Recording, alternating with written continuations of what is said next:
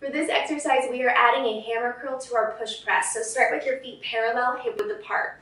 Soften your knees, squeeze your glutes, engage your core, and draw your shoulders down and back. Keep your palms facing toward each other and your elbows right by your side. Inhale.